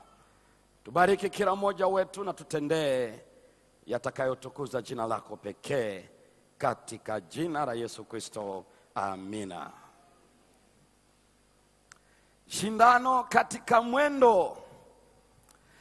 Huu ni mwendo kuelekea nyumbani, lakini hauko laini kiasi hicho. Kuna mashindano katikati. Bahati nzuri ni kwamba Biblia imetueleza juu ya mwendo tunaochukua katika safari hii ya kuelekea nyumbani. Shindano katika mwendo. Kitabu cha mwisho cha Biblia kasoro kimoja nazungumzia juu ya waraka wa Yuda kwa watu wote, maana ni sura moja pekee. Fungua pamoja nami. Fungua pamoja nami ili tuweze kusoma. Soma pamoja nami. Shindano katika mwendo. Yuda sura ya kwanza, kwa sababu ni sura moja pekee. Halafu tusome pamoja katika ule mstari wa 3. Yuda sura ya kwanza na mstari wa 3. Yuda 1 na mstari wa 3. Na Biblia inasema maneno haya: wapenzi, nilipokuwa nikifanya bidii sana kuandikia habari ya wokovu ambao ni wetu sisi sote, naliona imenilazimu kuandikia ili niwaonye kwamba mwishindanie imani waliokabidhiwa watakatifu mara moja tu. Ishindanieni imani. Wamekabidhiwa watakatifu mara ngapi tu? Mara moja. Anachosema hapa Mungu anasema hivi, kuna shindano katika mwendo kuelekea nyumbani, nalo ni shindano la imani. Sikizeni wapendwa, imani sio shindano dogo. Kushindania imani nayo ina mambo makubwa mawili ambayo ndani yake yanahitaji kuelewa. Ishindanie imani. Imani pekee. Mungu anatafuta watu watakaoshindania imani katika mwendo. Na maeneo haya yako makuu mawili ambayo yote yanahitaji imani imara ili kusonga mbele. Na jioni hii ya leo tunahitaji kuliona wote kwa bayana. Shindano katika mwendo. Ishindanieni imani. Vita ya imani sio vita ndogo. Vita ya imani inahitaji mashindano. Biblia imeandika hiyo imani tunayopaswa kuishindania hiyo ni ya nani basi? Je, ni ya nyumbani kwetu tuliozaliwa nayo? Je, ni ile niliyofundishwa na kiongozi wangu? Ni imani gani hiyo? Kabla hujaishindania ni vizuri ufahamu inatokea wapi. Waebrania sura ya 11 na mstari ule wa kwanza, Biblia inasema imani chanzo chake ni kusikia. Kabla sijaingia hapo, fungua pamoja na Waebrania sura ya 11 uone jambo hili. Imani ni kuwa na hakika ya mambo yatarajiwayo, ni bayana yasiyoonekana. Uwe na hakika ya mambo yatarajiwayo, ni bayana yasiyoonekana. Hiyo ndio inaitwa imani. Imani ni kuwa na hakika ya mambo yanayotarajiwa, lakini hayaonekani kwa macho, lakini unayo hakika nayo. Hiyo ndio Waebrania 11 mstari wa kwanza. Lakini mtu mmoja anaweza kusema, sikiliza kidogo mchungaji, mimi nina hakika na imani niliyo nayo. Lakini bado inasema hivi, hilo jibu kwamba imani sio kila mtu anayofikiri tu. Maana Warumi sura ya 10 na mstari wa 17, Biblia inasema hivi, imani chanzo chake ni kusikia, na kusikia huja kwa neno la Kristo. Haleluya. Imani chanzo chake ni kusikia, na kusikia hutokane na neno la nani? La Kristo. Sikiliza mpendwa, sio la mchungaji Semba wala mhubiri mwenzangu Pastor Migombo, sio yoyote lile. Lakini kama mchungaji Semba anahubiri, kama mchungaji Migombo anahubiri, kama yeyote unayemfahamu anahubiri, itokane na neno la Kristo. Uwe na hakika hicho unachosema kimejengwa katika neno. Na neno la nani wapendwa? Hiyo ndio Warumi 10 mstari wa 17. Chanzo chake ni kusikia, na kusikia huja kwa neno la nani? La Kristo. Ndio maana Biblia pekee inatueleza katika kitabu cha Injili ya Yohana sura ya 6 na mstari wa 45, Biblia inasema imeandikwa katika manabii, na wote watafundishwa na Baba yangu. Haleluya! Wote watafundishwa na Baba wa mbinguni. Neno, Mungu mwenyewe atufundishe neno lake. Maana bila neno tutashindania imani hewa tusio nayo hakika. Lakini lazima tuwe na ukweli na imani tulio nayo. Kwa sababu jioni ya leo Mungu anao mpango wa kutuingiza kwenye shindano. Ndani ya shindano kuna changamoto. Lazima uwe na hakika ulicho unacho ni sahihi kabisa. Sahihi kabisa. Na kwa kuwa ni sahihi, tunahitaji kuweza kuelewa wote, ili Biblia itupatie majibu sahihi. Inapotupatia majibu sahihi, sisi sote tunarejea kwake. Maana ndiye anayetufundisha. Kwa nini tunaamini hivyo? Maana ni neno. Maana ni neno. Na neno pekee linatufundisha kweli yake. Haleluya! Ndio maana Biblia inasema katika Injili ya Yohana sura ya 17 na mstari wa 17, uwatakase kwa ile kweli, neno lako ndiye nini? Kweli. Hasemi mwanadamu ndiye kweli. Kwa niwaambie ndugu zangu, usije ukatapeliwa kwamba mimi unisikilize mimi ndiye mimi. Mwambie hapana, mwanadamu hawezi kuwa kweli. Neno la Mungu ndiye nini wapendwa? Kweli. Shindanieni imani. Waliokabidhiwa watakatifu mara moja tu. Ishindanieni imani. Hiyo imani lazima iwe unayo hakika. Kwa sababu gani? Imetokana na neno la Kristo, na hiyo inatakasa kwa sababu ya neno. Injili ya Yohana sura ya 8 na mstari wa 32, Yesu akaambia wanafunzi wake, nanyi mkikaa katika neno langu mtaifahamu hiyo kweli, nayo kweli itawaweka huru. Haleluya! Huru. Hatuwekwi kweli na maneno ya kwangu, ya tunawekwa kweli na neno. Inatuweka huru. Neno linatutakasa, neno linatuweka huru. Huru kabisa. Na linatutakasa. Jioni hii ya leo, shindano katika mwendo. Ishindanieni imani. Shindanieni imani wapendwa. Washetani anapenda sana tudanganyike, twende hapa tunarudi hapa. Lakini ukweli ni huu ya kwamba Mungu ameweka kila kitu bayana. Siku moja wakati nazungumza na rafiki yangu mmoja, akaniambia, unajua Semba, kila mtu ana imani yake. Wewe unaweza ukapita huku na mwingine akapita kule, tukakutana tunakoenda. Yaani kwa mtazamo wake, unaweza ukaenda kwa usafiri wa ndege, unaweza ukaenda kwa usafiri wa treni, unaweza ukatumia basi, mkakutana Dodoma, wote mnatokea Dar. Mwingine anaweza akatokea Iringa, akapasua njia, akafika Dodoma. Kwa hivyo watu wengi, shetani anajidai kutuambia ya kwamba kila mtu anaweza kupita njia yoyote ile na akafika. Lakini Biblia inasemaje unajua? Katika Mathayo sura ya 7 na mstari wa 13 na mstari wa 12, jioni ya leo Biblia inasema ziko njia mbili pekee.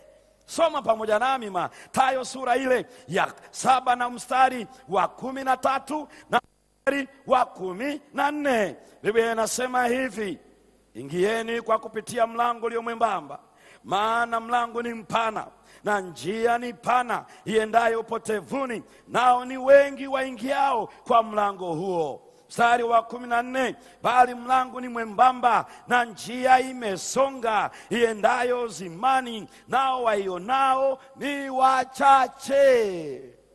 Ziko njia mbili pekee. Mtu asikwambie hivi, njia ni nyingi, ninyi piteni huku, nasi tutapita huku, lakini tutakutana makao ya mbinguni, nyumbani kwetu. Biblia haisemi hivi, njia ziko nyingi. La, ziko ngapi tu?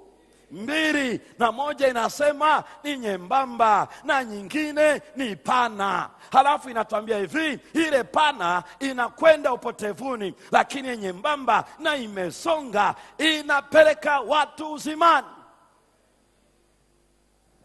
Uzimani. Shindano katika mwendo kuelekea nyumbani. Shindanieni imani. Na kwa sababu hiyo Yesu mwenyewe anatueleza vizuri, maana yeye mwenyewe anatambua kuna shindano. Shindano lipo. Katika Injili ya Yohana sura ya 15 mstari wa 20 hadi 21, ishindanieni imani. Fungua pamoja nami Injili ya Yohana sura ya 15. Shindanieni imani. Injili ya Yohana sura ya 15 na ule mstari wa 20 na 21.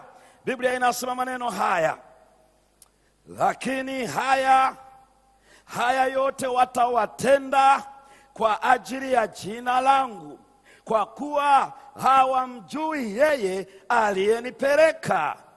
22, kama nisingalikuja na kusema nao, wasingalikuwa na dhambi, lakini sasa hawana udhuru kwa dhambi yao. Sikilizeni wapendwa, Biblia inasema nini jioni ya leo? Katika mstari wa 20, likumbukeni lile neno nililowaambia, mtumwa si mkubwa kuliko bwana wake. Ikiwa waliniudhi mimi, watawaudhi ninyi. Ikiwa walilishika neno langu, watalishika na lenu. Mtumwa hawezi kuwa mkubwa kuliko bwana wake. Yesu anachosema ni hivi, watawaudhi. Mwambie,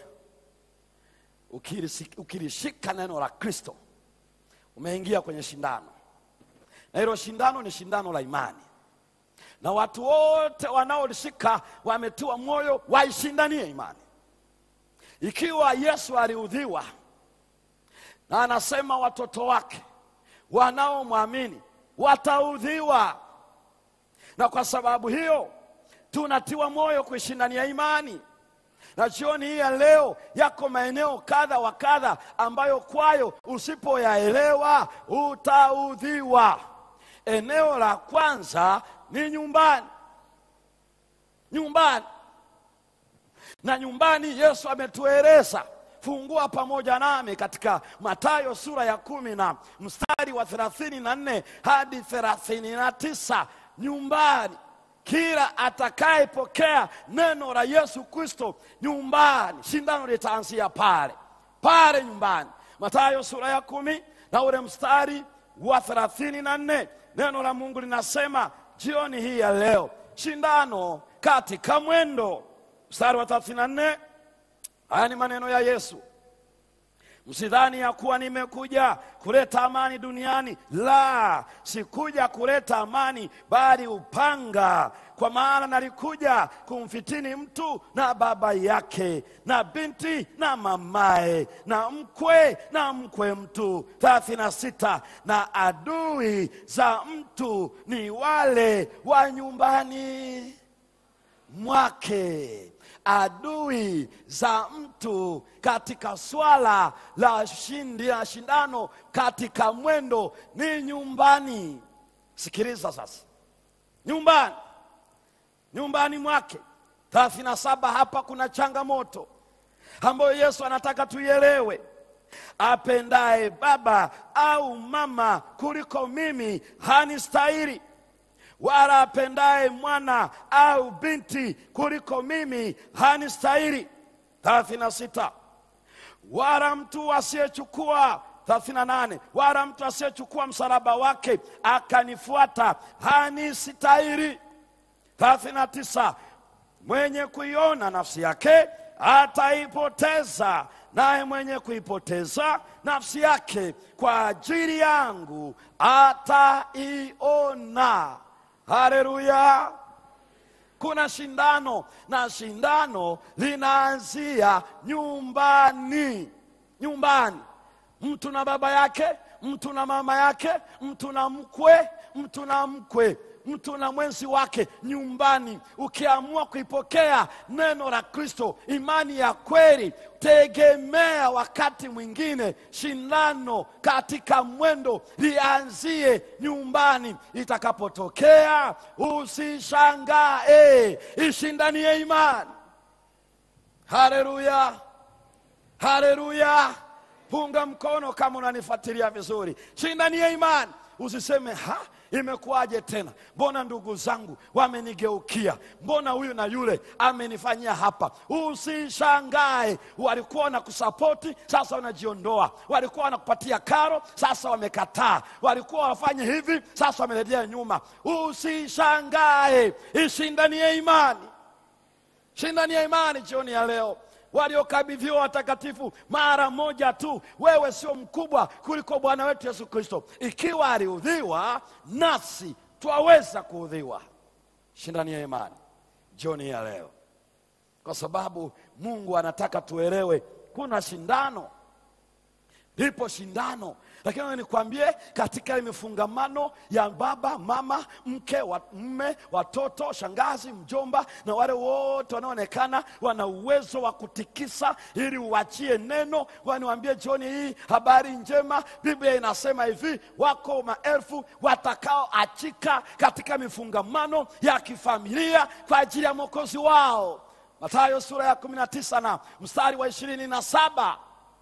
Mathayo 19 na mstari wa 27. Neno la Mungu linasema jioni hii ya leo, na ni maneno ya Yesu mwenyewe. Mathayo 19 mstari wa 29. Yesu akawaambia, amini na amini nawakwambia, ninyi mnaonifuata mimi, katika ulimwengu mpya atakapoketi Mwana wa Adamu katika kiti cha utukufu wake, ninyi nanyi mtaketi katika viti 12 vya mkihukumu kabila 12 za Israeli. 29, na kila mtu aliyeacha nyumba au ndugu wa kiume au wa kike au baba au mama au watoto au mashamba kwa ajili ya jina langu atapokea mara 100 na kurithi uzima wa milele. Haleluya. Usipate shida kama utafukuzwa nyumbani, kama utakoseshwa karo, kama utaachishwa kazi. Kwa ajili ya Yesu utapokea mara 100 katika ulimwengu huu na kisha uzima wa milele. Haleluya. Wako watu wa Mungu wengi sana. Ningeweza kuelezea nilikopitia. Ninamfahamu hata baba yangu ananisikia pale. Pale bwasi mbarikiwe sana. Bala ndipo nilikozaliwa. Wakati nampokea Yesu, tulitofautiana na baba kidogo. Naam, ndani ya miaka 6. Na unajua leo baba yangu ni rafiki yangu sana. Haleluya. Punga mkono kama baba huko pale na rafiki zangu wote. Bwana ni mwema jioni ya leo. Ndani ya miaka 6. Na wakati huo nilikuwa nasoma, niko Mkwawa high school. Kwa sababu hiyo, kabla ya hapo nikiwa bado olevo, kwa sababu ya imani nasikiza Yesu anasema hivi, maana watu wa Mungu hawaelewi, hawajui wapendwa. Usimchukie yeyote, hawajaelewa tu. Wakielewa watamshangilia Yesu. Haleluya. Ndio maana baada ya miaka 6 baba yangu alipoelewa mimi na yeye ni marafiki. Haleluya. Nakumbuka vizuri sana nilipokuwa nimeenda mikutano ya injili kule Tarime juu kule, kutana mama mmoja kwa sababu ya imani. Mume wake alisema sitaki kusikia. Mama anaenda kanisani kila siku ya 7 ya juma, kila Sabato. Yule mzee akasema, mama, dharau zako zinakaribia mwisho. Nazungumza na mama niliyekutana naye uso kwa uso, na ananisimulia yeye mwenyewe. Huenda akawa bado yuko hai. Aliniambia maneno hayo ndani ya miaka 8 iliyopita. Akaniambia nikaendelea tu kusimamia imani. Anaamka asubuhi, anaandaa busara, anaandaa kirongoli, anaandaa wale wanaonipata kwa Kikuria, wanawabariki kule Tarime, anaandaa uji, anaandaa kitafunwa, anaandalia mume wake pamoja na watoto, kisha anamwaga, anaenda kanisani. Siku ile mama yake akasema, kesho, ilikuwa Ijumaa ya leo jioni, akamwambia kesho ukienda kanisani dharau zako ni mwisho. Siwezi nikadharauliwa na mke niliyemuoa. Alikuwa na sime yake yenye makari mawili. Akainoa jioni ile. Kuna wanaume wanaonoa sime inakuwa kama wembe. Kule Tarime juu. Baada ya kungoa hiyo sime yake, yule mama asubuhi ya Sabato akaandaa chakula kwa ajili ya familia yake, akaaga akaenda. Mama akasema hii ni ya mwisho. Mama akaenda ibada. Alipomaliza ibada akashiriki na kina mama wawili kile alichomwambiwa na mume wake na alichoona jana akifanya. Wale wanama akamwambia, sikiliza, usiende. Yule mama akasema, hapa kuna shindano la imani, na kama Yesu ataruhusu, nataka damu yangu ikawe mbegu nyumbani. Akarudi nyumbani. Saa 7 mchana anatembea, akarudi nyumbani. Mume wake, kwa sababu ni mji wa boma, nyumba yake hii hapa, pale boma la kijana, pale nyumba ya kijana, pale nyumba, alafu kuna geti pale mbele. Baba amekaa karibu na nyumba yake kwenye mlango, na sime yake iko hapa. Mama anakuja, alipofika akamsalimia kwa heshima ya Kikuria. Mwanamume alichanganyika, akatetemeka kwa hasira kama nyigu. Alinyanyuka na sime yake, uso kwa uso na mke wake, akamwambia, leo mwisho wa dharau zako. Kanyanyua sime atenganishe kichwa na kiwiliwili. Wakati yule mama ameganda, akimwambia, Bwana utatunza mume wangu na utatunza na watoto wangu, ukamrehemu na kumsamehe. Ndani ya moyo wake yule mzee, kana kwamba amesubiri Sara imeisha, akanyanyua sime yake ili atekeleze. Wakati anaishusha, ili katikia hewani.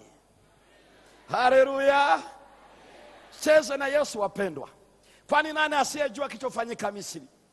Nani asiyejua? Nenda tu kwenye mitandao, ingia pale. Karibu miaka 10 imepita. Kile kilichotokea, mama aliyempokea Yesu katika taifa la Misri, katika bara la Afrika. Lakini yule baba alikuwa dhehebu tofauti. Akasema, hatuhitaji hapa Ukristo, hatutaki. Mama huyu wanaye watoto wawili, mmoja ana miaka kama 5 hivi, na huyu mtoto mdogo, wote wa kike. Akasema atafanya kituko, na kweli alimuua mke wake. Alipomuua, akaona afiche ushahidi, akamzika. Chimba yeye mwenyewe akamzika. Na kwa sababu alifanya hivyo, binti yake bahati mbaya mdogo akaona, akajua huyu atapoteza, atatoa ushahidi. Akazika na mtoto wake wa kike akiwa hai, pamoja na mtoto wake aliyekuwa na nyonya kwa yule mama. Akawazika wote. Naomba msikizane jioni ya leo. Sikilizeni shindano la imani. Mjomba wake, yani yule shemeji yake, hakuona mke, hakuona dada yake wala nani. Na akauliza imekwaje. Alipoona kuna ugomvi hapo nyuma kati ya shemeji yake na dada yake, ikabidi taarifa iende polisi kwamba tatizo lilikuwa ni hili, huenda nina wasiwasi na dada. Katika uchunguzi, hatimaye, na ni nchi yenye joto, hatimaye wale mbwa wakagundua harufu fulani. Walipopeleka pale, wakafukua. Na waniwaambie, sio siku 2 wala 3, ni zaidi ya siku 5 tangu wamewazika. Sikilizeni jioni ya leo. Huyu Yesu usicheze naye. Ishindanie imani. Waliokabidhiwa watakatifu mara moja pekee, walipofukua, walikuta yule mtoto mchanga bado yuko hai, na yule dada yake bado wako hai kaburini. Halafu yule mama yao, pamoja na kwamba na siku hizo bado hajaoza, bado ana majeraha, ni very fresh. Na unajua ilitangazwa mpaka na CNN. Bwana mwambie kitu cha pekee. Kuna challenge ambako mpaka leo ulimwengu japokuwa umejitahidi kuondoa mtu mmoja, radio moja, television moja ya Misri ikamhoji yule binti, hivi tuambie mliwezaje kufaulu ndani ya kaburi? Sio kwamba na mwana ndani limefukiwa kwa udongo, mmefauluje ndani ya ardhi kwa siku hizo zote? Yule binti asiyejua chochote akasema kila siku asubuhi na jioni alikuja baba mmoja ana mavazi meupe, alafu ana alama kwenye vidole vyake, na anakuja, alipokuwa anakuja anamwamsha mama, alafu mama anamnyonyesha mdogo wangu, kisha anapotuaga mama analala tena. Oh, haleluya! Huyo ndio shujaa Yesu wa pekee aliyeaibisha. Unajua anaweza kafanya lolote lile, ili mradi tu wewe uishindanie imani. Haleluya! Shindanie imani pekee. Yako mambo makubwa mengi ambayo yanafanyika katika dunia hii, makubwa mno ambayo Yesu anafanya kwa ajili ya watu wake. Ishindanieni imani. Kwa hiyo kama ni familia, baba, mama, mke, mtoto, wakwe na nani, waniwaambie ni wewe tu ndio hujachukua hatua. Ukichukua hatua utaona shujaa wa msalaba akikupigania. Jioni ya leo shindanieni imani. Ishindanieni imani. Nikiwa na mikutano mahali fulani kule Misungwi, Mwanza, kijana mmoja akiwa darasa la 9, alipokuwa anakuja mikutano, kila akirudi viboko, akihudhuria kesho yake akirudi viboko. Mwisho tukafikia kwenye ubatizo, akajitoa kwa ajili ya ubatizo. Wazazi wakasema kuanzia dhehebu mpaka hakuna kubatizwa. Waniwaambie tu pekee, imani halisi ya Yesu ina jeuri kuliko chochote, kwa sababu Yesu Kristo pekee.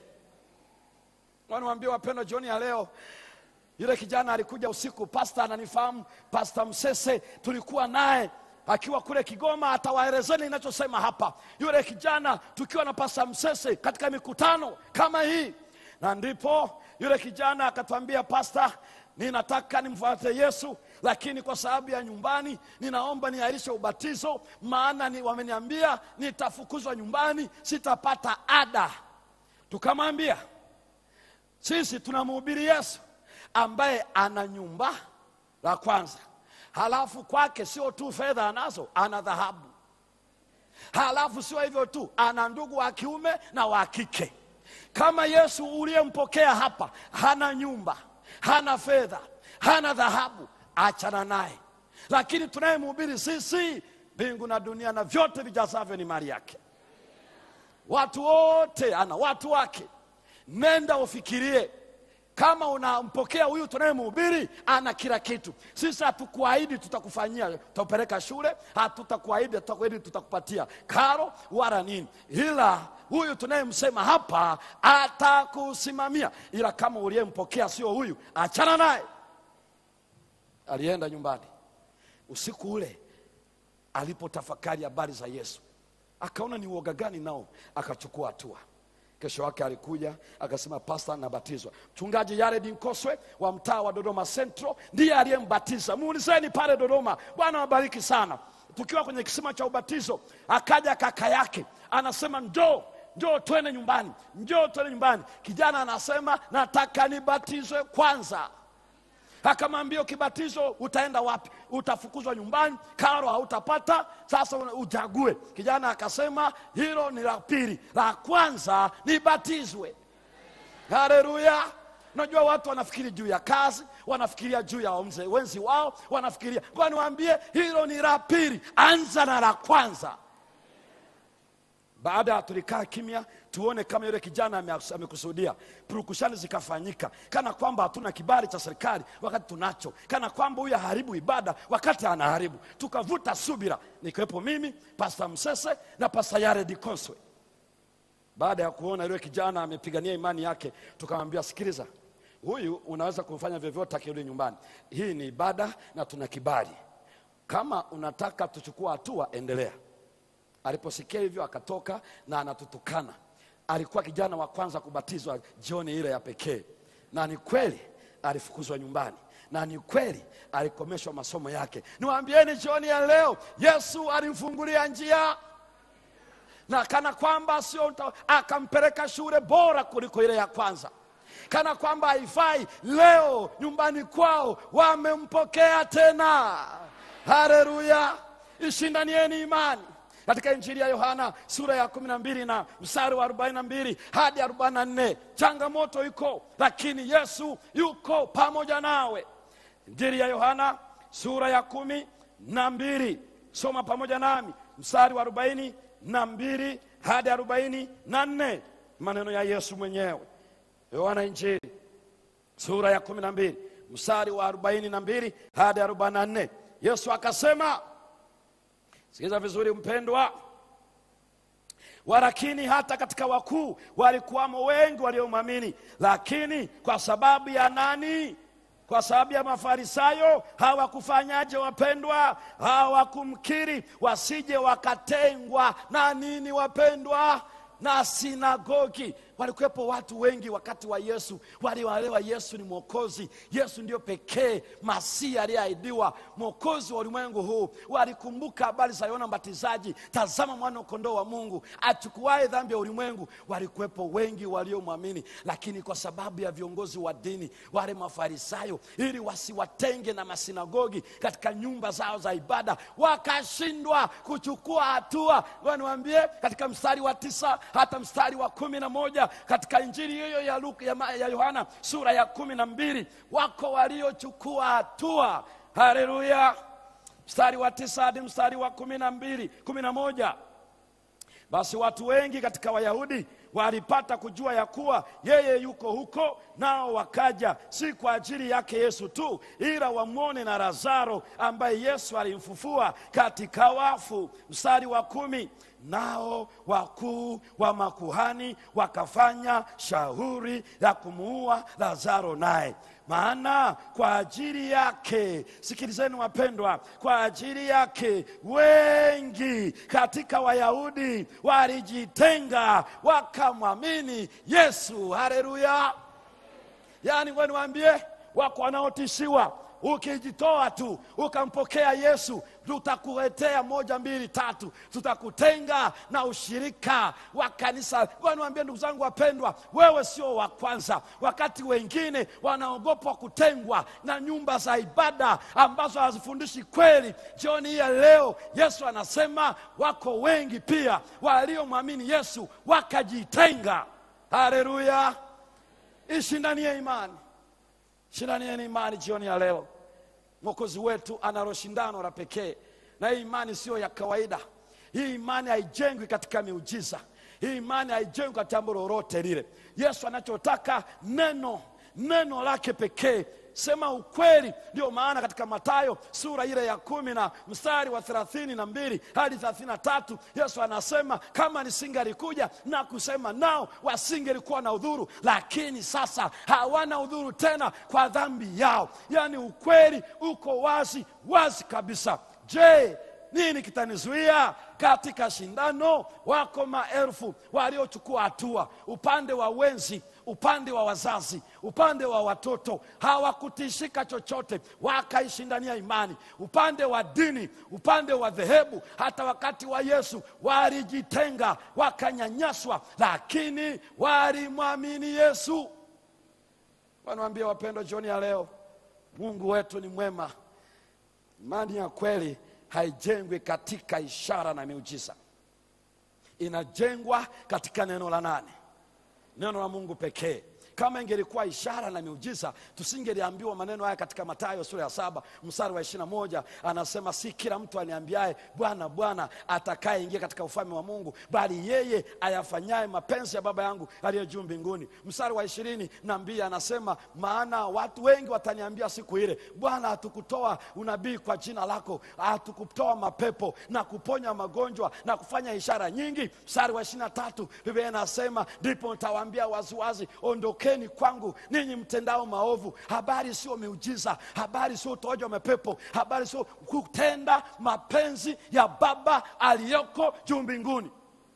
Kana kwamba haitoshi, katika Injili ya Yohana sura ile ya 2 na mstari wa 22 hadi 23, katika sikukuu ya Pasaka Biblia inasema wengi walimwamini walipoziona ishara zake. Fungua pamoja nami Injili ya Yohana sura ile ya 2 na mstari wa 22 na 23. Shindania imani. Shindania imani jioni ya leo.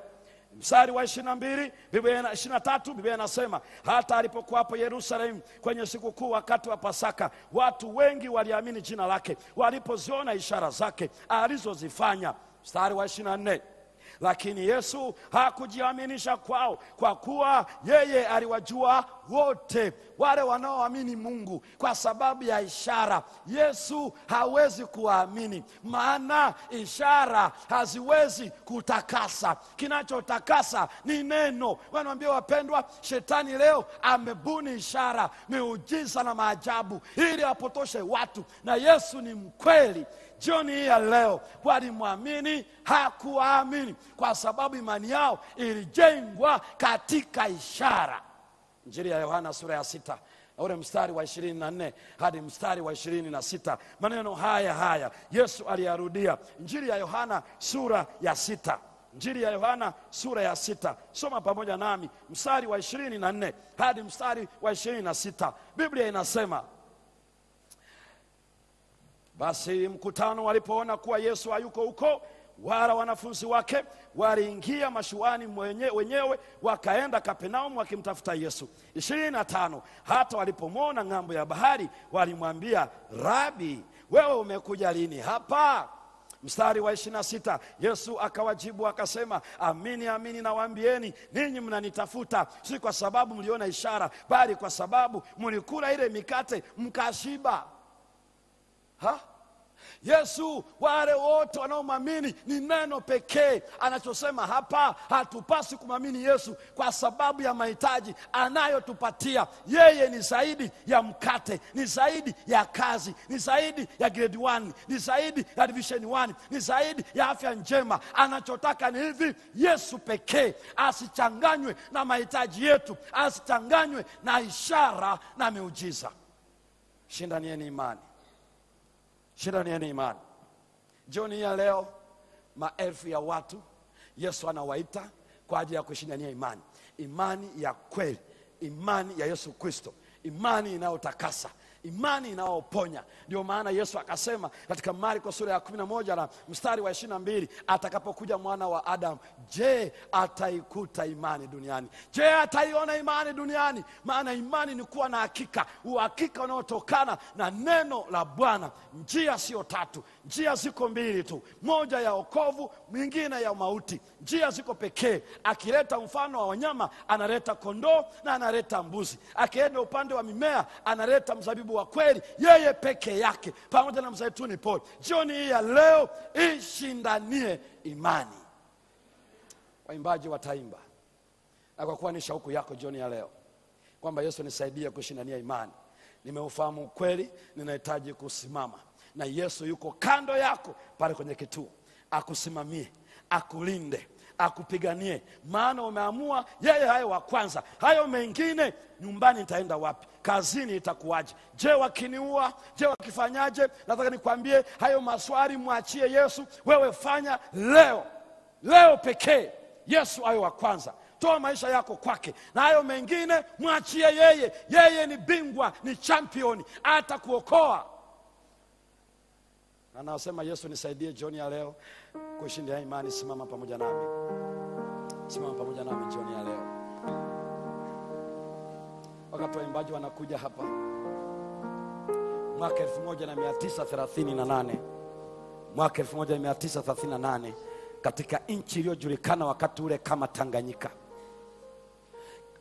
kijana mmoja alizaliwa akapewa jina John Stephen Akwari. Huyu ni mburu toka kule maeneo ya Haydom.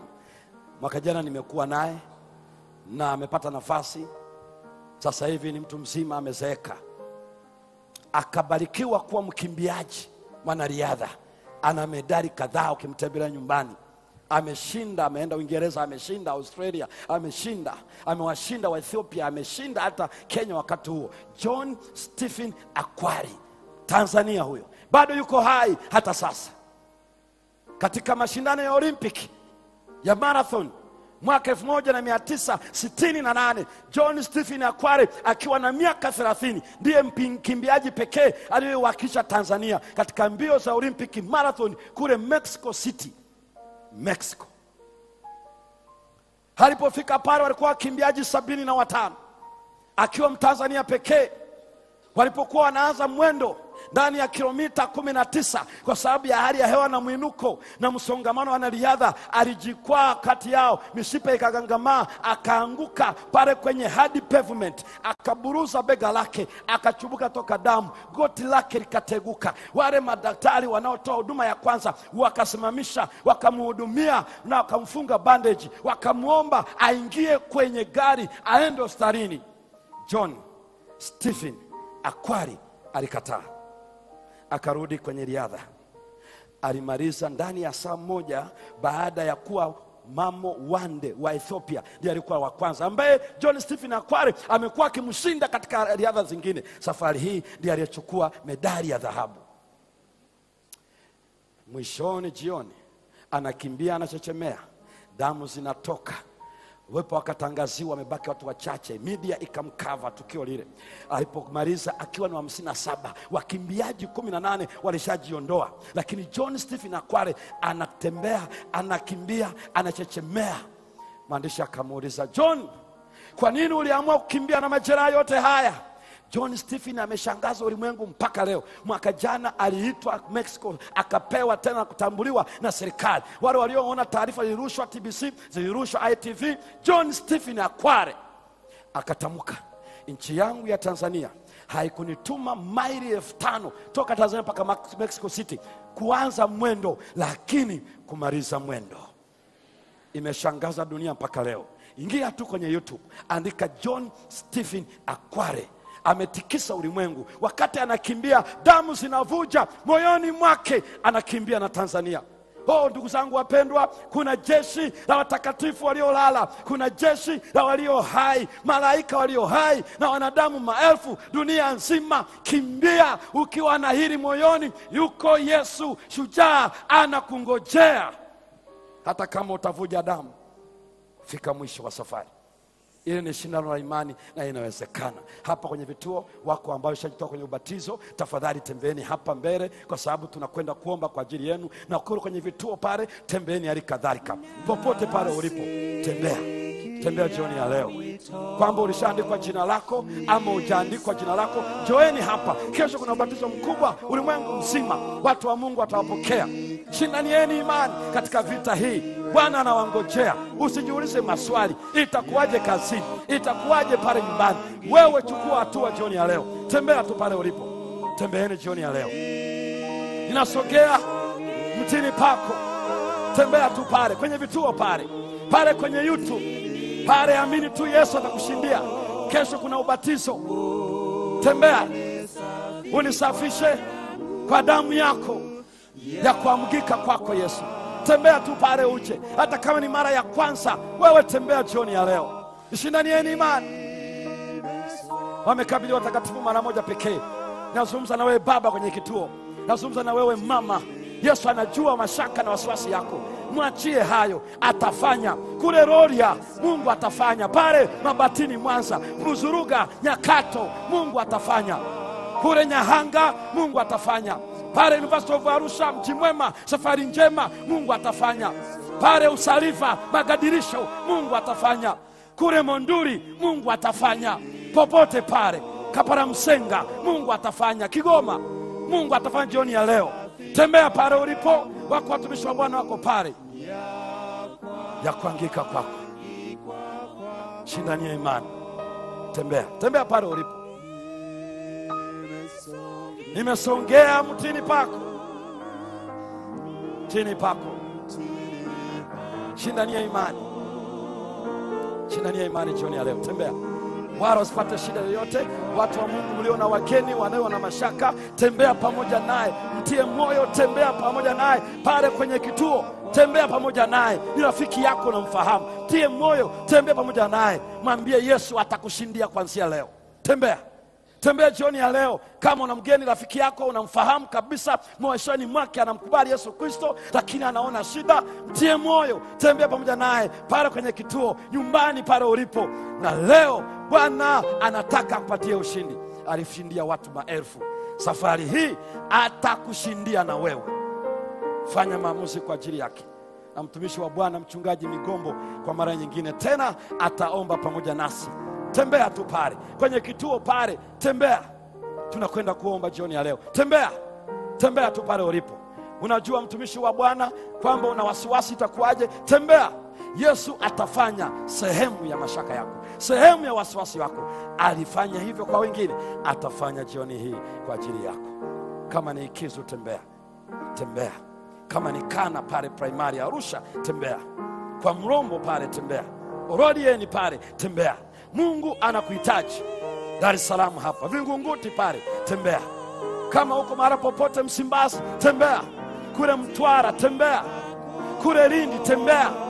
Kule Sumbawanga, tembea. Bwana anakuhitaji wewe pekee. Kuna ubatizo, usikupite kesho. Watu wa Mungu watafanya ushujaa, na Bwana atawaokoa na kubariki. Tunapoenda katika sala jioni ya leo, ndani ya dakika moja pastor ataomba kwa ajili yetu.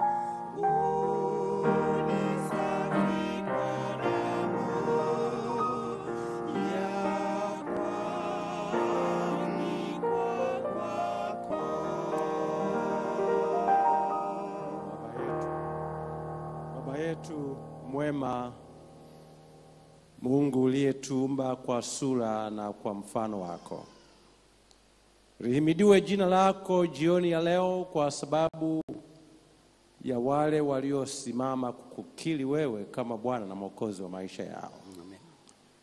Lihimidiwe jina lako kwa kugusa mioyo yetu wote tuliosimama katika vituo vyetu, katika nyumba za ibada, nchi nzima na nje ya mipaka ya nchi yetu hii nzuri ya Tanzania. Amina. Lihimidiwe jina lako Bwana kwa wale waliosimama katika mioyo yao, hata katika vitanda vyao, hata katika safari zao, hata katika vyumba vyao, mahali ambapo wamekuwa wakifuatia mafundisho haya. Tunakusihi Mungu wetu wa mbinguni, usamehe kila dhambi ya kila mmoja wetu. Ututakase kwa neno lako. Utupokee kama ilivyo ahadi yako kwamba yeyote